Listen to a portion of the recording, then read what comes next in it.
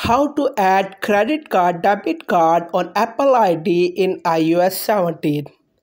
Hello everyone, welcome back to the channel. Today in this video I'm going to teach you how to add credit card debit card in Apple ID on iPhone in iOS 17. Firstly, open up the settings app on your iOS device. Then tap on your iCloud profile at the top of the page. Then tap Payment and Shipping.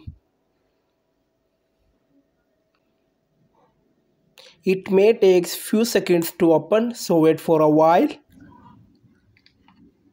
Here you have to enter your card number, expiries and CVV. So first enter your card number, which is on the front of your card and you can see it in this card. Then enter the expiry date of the card, which is written below the card number. Finally, enter the CVV number, which is mentioned on the back side of the card.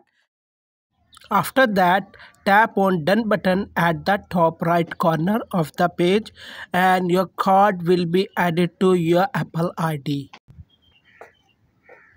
That's it.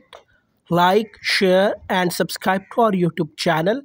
Thanks for watching this video.